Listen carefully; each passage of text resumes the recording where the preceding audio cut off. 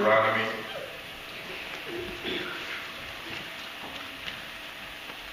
chapter 31. I'll start reading at verse 6. Amen. Deuteronomy, right after Numbers. Chapter 31, starting at verse 1, I'll read through verse 6. I'm reading from the King James Version of the Bible. And it reads as follows. It says, "And Moses went and spake these words unto all Israel. And he said unto them, I am 120 years old this day. I can no more go out and come in. Also the Lord has said unto me, Thou shalt not go over this Jordan.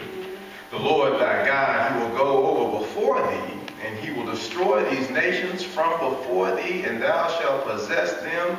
And Joshua, he shall go over before thee, as the Lord has said.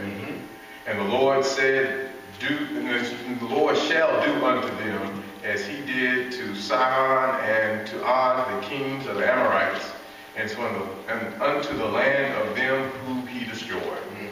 And the Lord shall give them up before your face, that ye may do unto them according unto all the commandments which I have commanded you.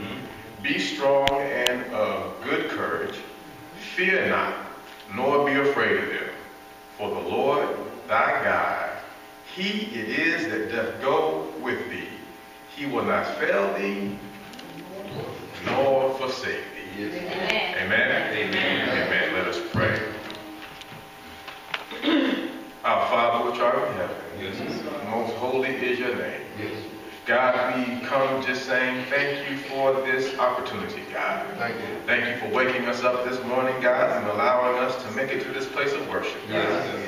We just simply ask that you continue in our worship service, that you bless us mightily, God. As much as we can stand, God, that's what we are asking. Please. God, I understand I have no word of my own. I have no power of my own. I have no gospel of my own. So please, God, give me the power to preach. Yes.